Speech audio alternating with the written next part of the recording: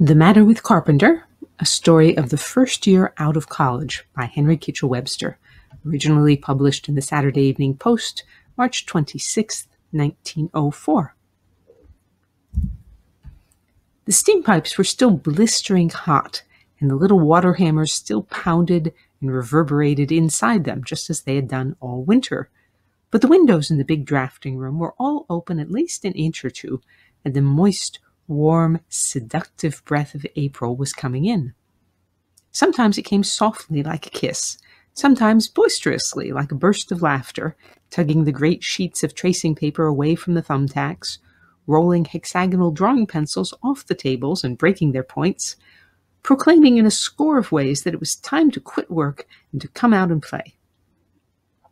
She was not the country April, to be sure, the April of the early blossom and moist new-turned earth, of the crowing cock and the lowing cattle, but, like a fallen sister of hers, an April in grime and tatters, the April of a pounding, clanging, smoke-belching city. But her song was not the less seductive for that. One of the windows, to the huge discomfort of some who sat near it, was flung wide open, and before it, in his shirt sleeves, sat a youngster of 22 years. You would not have needed the somewhat intimate view of him that his soft linen shirt afforded to recognize him for an athlete, and the fine grain of his skin and the symmetry of his body told plainly enough that sport, and not labor, had developed it. And if something about his manner, even as he sat there gazing out of the window, had not been a sure enough guide, his clothes, particularly his necktie, which was riotously exuberant without being vulgar, would have classified him for you unmistakably as a college boy. The joyous, carefree expression of his necktie contrasted strongly with the look on the boy's face. He was frowning hard, but the frown was only half-hearted, superficial, a mask for the real expression in his face. He was staring out the open window, across a vacant, cinder-covered path, over the top of the locomotive roundhouse, over a smoky half-mile of factory roofs and chimneys, out where everything ended in the smudge. And what he saw was a stretch of water, a boathouse, and a landing with the little waves slapping and snapping at it, and a crowd of big, obedient chaps and one fiery, domineering little one circumspectly putting the 8-oar practice shell into the water. If you could have stood between him and his picture and have looked him straight in the eyes, you could have seen beneath the frown. You could have discovered that the boy was homesick. And he knew it. Calling himself a fool and urging himself not to act like a freshman did no good.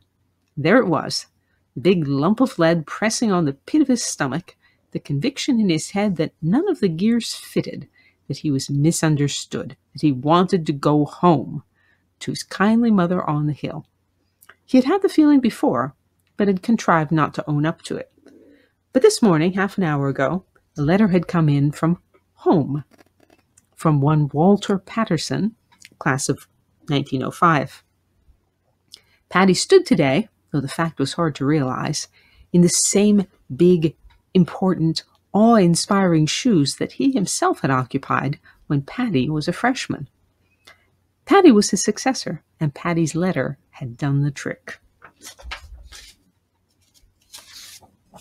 It was a long letter, in the affectedly bad hand of an upperclassman, a bit labored down to the signature, but after that, when he'd got the letter written and proceeded to relieve his mind in a series of postscripts, it was quite like hearing old Patty talk. Here they are. Perhaps you'll think this is all grouch, and that maybe things aren't going to pot after all. Well, you haven't seen the fresh. They've been getting younger every year lately, but this crop's the limit. They're just little kids, talking about Papa and Mama and the geography lesson. Well, thank the Lord, I'll be out before they get to running the college and have the whole place turned into a day nursery. And if you don't think we're going to get what for in the boat this June, well, I can prove that. Do you know who Carty is trying at number 5? Green, class of 1904. And that will show you what we've come to. And that ain't the worst. He's had to put me in your old leathers at stroke. When I think how you almost killed me last June in the last half mile, and how I saw your old back coming up at me like clockwork out of the mist, and that was all I could see, well, it just makes me sick. And have green splashing around like a boy in swimming behind. Lord. WP. P.S. I've asked Evelyn on for commencement and the prom. Carter's going to let us stay up until 10:30, so I'll have time for the first 3 dances with her. I doubted if she'd come now you're out. Baker asked her for the hop, and she told him she'd graduated, so in my letter I artlessly contrived to tell her that you were coming on, of course. Perhaps you'd better write her to that effect yourself. After 10:30. Pat. P.S. Williamson is a lobster. I always thought so, and now I know it. He's been saying around that you wouldn't be on to coach the line in the fall. I told him not to make a fool of himself, but he seemed really to mean it, and stuck to it. We almost had words over it. Pat. P.S. How many weeks can I have you for this summer? Let me know when you're coming. P. Every line of it had made him homesick, but after he had stared out of the window a while, his face lightened a little, and he turned back to his letter and read the postscript about Evelyn over again. Curiously enough, there was something about that made him feel good. There'd never been any nonsense between him and Evelyn. They'd been pals, more or less, for 3 years, and it had been very delightful. So delightful that he had been aware sometimes of a vague, unacknowledged doubt whether they might not be something more than pals. Well, there could be no doubt about it now. He wasn't jealous of Patty in the least. How are those drawings coming, Carpenter? The superintendent was by no means a stealthy man, yet here he was at the table before the boy was aware of him.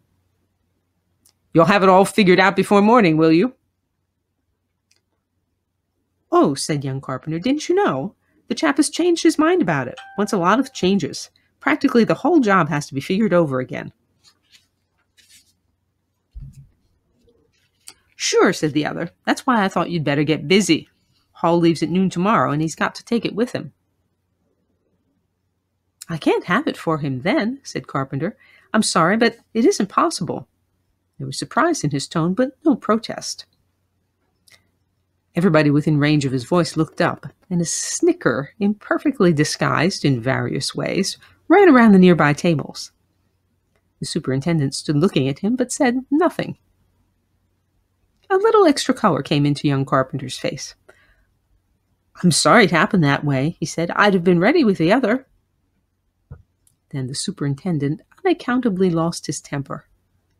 Schmidt, he snapped, turning on his heel. Mr. Carpenter doesn't find this job to his taste. Take it off his hands, will you? It was the Mr. that cut. Whatever else he deserved, he didn't deserve that. And for a minute, his temper hung only just below the boiling point. But he sat quite still.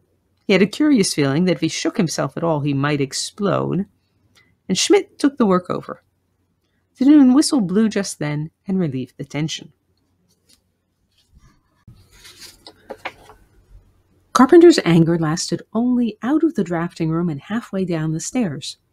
But this was due less to his natural evenness of temper than to the fact that he had no room inside for another emotion.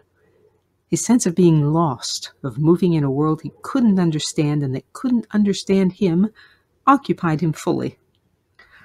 What was it all about? Here he was, working 8 hours a day, 6 days a week. Here was spring coming with no promise for him of the long vacation, nothing but more long, hot weeks of 6 days each. And what was he doing? As well as he could make out, he was doing it because everybody else did. Arrived at his restaurant, he picked out the cleanest patch of unoccupied tablecloth he could see and sat down at it. He ate about half of the unpleasant soup which the waitress had plumped down before him from across the table. But at the next course of corned beef and soggy potatoes, his nerves revolted. He stared at the mess and pushed it away. Now, this was distinctly a new development. This restaurant was by no means the first nor the worst of its kind in his experience, and he had never, so far as he could remember, failed to meet halfway what was put before him. He'd been off his sleep for 2 weeks. Now he was getting off his feed. Matters were growing serious.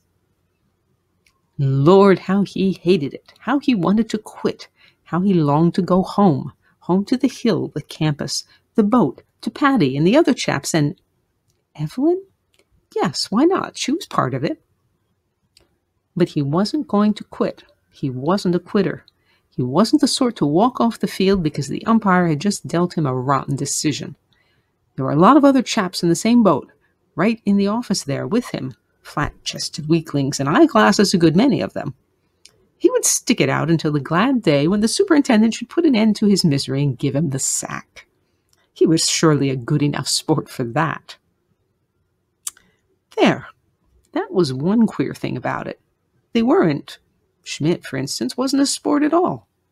That wasn't why he stayed. But Schmidt somehow seemed to have caught on to the game, seemed to know what he was trying to do. Perhaps Schmidt liked it. While he ate his pie, and after he had finished it, long after as a matter of fact, he sat ruminating. Patty's reference to Green offered him a clue. He remembered well Green's fall term, furthermore his own first view of him, of the big feet, the bow legs, the wide hips, the long back, the long sloping round shoulders, the incredibly long arms. And he remembered how the joy over his first appearance in moleskins had given place to bewilderment and to sorrow when it was proved with more than fatal clearness that this Samson could never play football, that anybody, the merest weakling with a grain of football sense, could toy with him, could make him use his great strength against himself. And now Cardy was trying him in the boat. Cardy had a long, long head, and perhaps... He was rather startled on looking at his watch to find that it was 1:30, and he paid his quarter and clattered down the 2 flights of stairs from the little restaurant in a hurry. But April was loitering about outside waiting for him, and she greeted him joyously. She laughed at him and daintily brushed his cheek, and his pace slackened to a stroll. He stuffed some tobacco into his pipe, lighted it in spite of April's playful attempt to blow out the match, and presently there appeared on his face a broad schoolboy grin. Perhaps he might not have to wait so long for the sack after all. Perhaps this very day he would be able to write to Patty in the words of Mr. Dooley's Kubian workman, "Thank God I'm fired." No, he'd write it to Evelyn. She'd appreciate it. He hurried into the drafting room a few minutes later, hung his coat on the nail, and stood before the superintendent wearing a look of demure contrition. The superintendent did not look up. The expression was waste. Gradually it settled deeper, became a look of real concern. It occurred with renewed force to young Carpenter that it was a far cry from this brusque, efficient superintendent to those scholarly old gentlemen to whom he had been wont to make his excuses and who had listened to them with such simplicity. The most masterly excuse, even a simple, obvious, true excuse, never seemed to weigh much with the superintendent. So when young Carpenter finally spoke, it was only to say, "I'm sorry I'm so late. What do you want me to do this afternoon?" "I guess I haven't anything for you to do, Mr. Carpenter," said the superintendent. He stood where he was for a moment, not trying to see what the words meant, trying, on the contrary, not to see. Now that the thing had happened, it did not look as it had looked in prospect half an hour ago. This was a different world, this room. They had shut all the windows tight, and the water hammers clattered along the pipes in undisputed possession. Everybody was looking at him. And the snickers appeared again, this time without disguise. Young Carpenter recalled a fragment of a conversation he had overheard between 2 of his fellow draftsmen a week or 2 before. "Man don't get fired for breaking rules," said one. "He gets fired because he's no good." That was the superintendent's verdict on him, and it was the verdict, no doubt, of every other man in the room. Patty wouldn't agree to it, he knew. He could imagine just what terms Patty would apply to the superintendent and to the men who snickered. But Patty might well be wrong. His standards didn't seem to apply in this world somehow. You couldn't measure distance by acre. He went back to where he had hung his coat, slipped into it, and walked out of the room. When he reached the door, the superintendent called to him, "Mr. Hooper wants to see you, I believe." Young Carpenter didn't want to see Mr. Hooper. He was sure of that. He knew just what attitude the head of the firm, his father's old friend, who had known him from knickerbockers up, would take. He could spare this homily very well, and he was strongly inclined to go his way without giving Mr. Hooper a chance to deliver it. But he thought better of it and knocked at the door to the private office. Mr. Hooper had him sit down, inquired somewhat waggishly as to his health and spirits, and then said abruptly, "I'm thinking of putting you at a rather trying piece of work for a few weeks, what you boys would call, I suppose, a spurt. But if you don't care to try it, you must say so." With that for a preface, he explained. A certain inventive genius, Wagner by name, to whose star Mr. Hooper had many times and profitably hitched his wagon, had recently conceived a most brilliant idea. Backed by Mr. Hooper, he had already realized this idea in a model which demonstrated that the idea was good, but was still far from being commercially, or even mechanically, fit to put on the market. Mr. Hooper also explained the new machine in a general way and touched upon the large profit there was bound to be in making and in selling it. Then he stopped and looked hard at Mr. Carpenter. "Now, here's the situation," he said. "We learned not long ago that Sawyer and Company has a man at work on much the same idea, and that brings in a new element. There are still in our machines one capital defect and several minor ones, and we must get rid of them before we can market the machine. But we must market our machine before Sawyer and Company can market theirs. It's just as it would be," said Mr. Hooper, going rather far afield for an illustration, "just as it would be in your football 9. The man who reaches the goal first wins the advantage." "Yes, sir," said young Carpenter. "We're doing all we can to help Mr. Wagner out. He's had already 3 different assistants, but he hasn't agreed with them. In fact, the situation has affected Mr. Wagner's temper and makes it rather hard to work with him. I had a talk with the superintendent this noon, and we agreed that if you cared to try it, you were the man. It will mean working days and nights, and if you care to try it, as you boys would say, for the good of the game, why, you'd better report to Wagner this afternoon. Here's his address."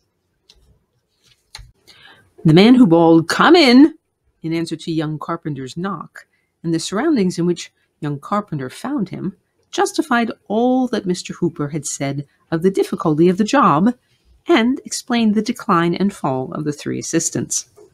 A room like a barn, with big dirty windows, a red-hot stove holding the temperature of the place at near 80 degrees, an incredible confusion everywhere, and at a drafting table under a window, a meager, unshaven, grimy young man whose facial muscles twitched while he worked. "Self at home," he said, for answer to Carpenter's word of introduction. So Carpenter took off his coat and sat down at the other table, the table of the 3 assistants, and continued to look about him. The longer he looked, the worse it seemed. It was not all clean mechanical litter that filled the room. There was personal litter mixed up with it. Shoes, greasy frying pans, a broken washbowl with dirty water in it, the remains of a hasty luncheon, and in the darkest corner a tumbled bed. Lying around helter-skelter were tools, iron filings, and the dissecta membra of the model. "Do you know about this thing?" demanded Wagner, and then he began explaining it, not in the painstaking classroom manner Carpenter was used to, but in volleys, broadsides, dashing back and forth between the model and the drawing, his fingers pointing 5 ways at once. And young Carpenter listened for dear life, listened as he had done one night when, a humble scrub, they had taken him and pumped the varsity signals into him because he might have to play in the game tomorrow. He followed along pretty well, caught the general idea perfectly, and at the end tried to express his admiration of the diabolical cleverness of the thing. But Wagner cut him short by plunging into a more practical consideration of it, showing how this was wrong, how that wouldn't do, how this improvement here made a change necessary there, and at last, coming down to one minor movement, he explained why it was wrong and how it was wrong and what must be done to set it right. "Figure that out, will you?" he concluded, and in an instant he was lost, 20 fathoms deep, in some problem of his own, the capital defect that Mr. Hooper had spoken of, perhaps. Young Carpenter saw what was wanted, and he tackled it gaily. This sort of thing somehow was more in his line. There was an end to this job. When it was done, it would be done.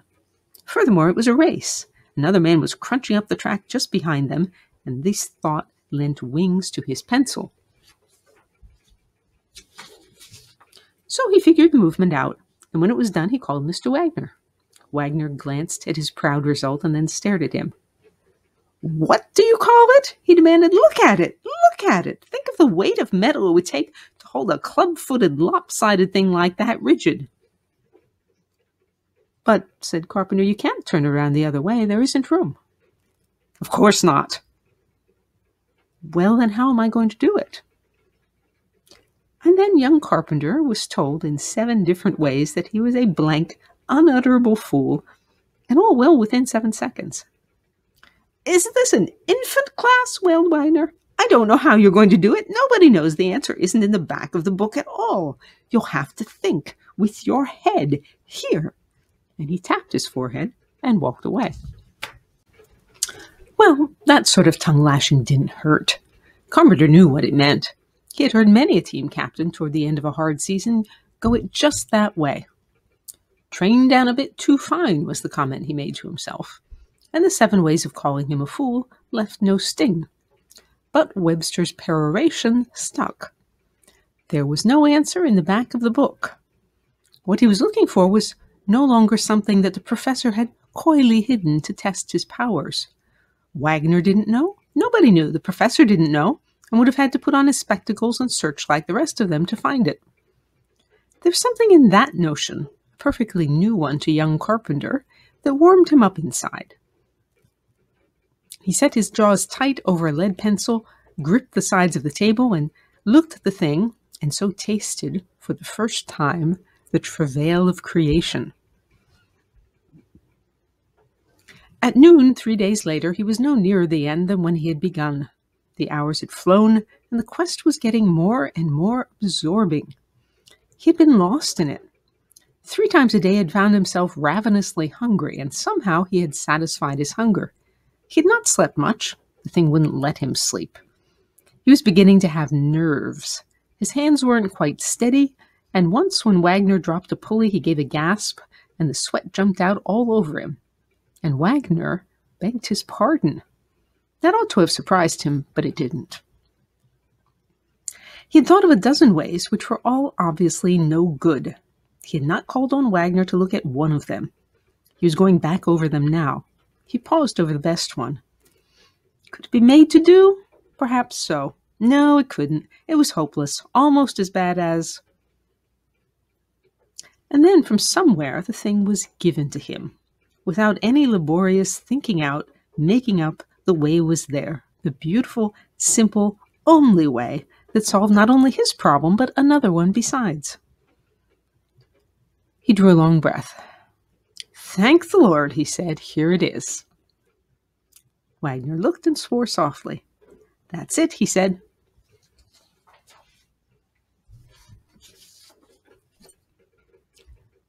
It was about 2 months after this, and late one night, that Wagner and the superintendent talked it all over. "We've got Sawyer and company by the short hairs this trip," said the superintendent. "You did a good job." "Don't forget the kid," said Wagner. "We did it between us." "Ain't that the most amazing thing you ever heard of?" the other said after a pause. "And wasn't it just like the old gentleman to make a long shot like that? Why, that boy wasn't worth his ink. And when I told that at last to old Mr. Hooper, he just narrowed up his eyes and kind of thoughtful, and he said, We'll give the boy another chance. We'll send him out to Wagner. If he'd said, we'll put him in a den of lions, I shouldn't have been more surprised. You're pretty fierce, you know, when you're on the warpath. I guess I did give it to him pretty stiff the first day. And there's another funny thing, the superintendent went on. If I'd prick him up just a little, he'd sulk half a day. He didn't sulk out here, said Wagner. He worked like a pup right up to the end. Well, he's having his fun now. I don't see why Hooper did that. Seems kind of a mistake, just as he was beginning to forget his college dude ideas, to send him back there for a week. We'll have the same trouble with him all over again when he comes back. Oh, don't you worry about the kid, said Wagner.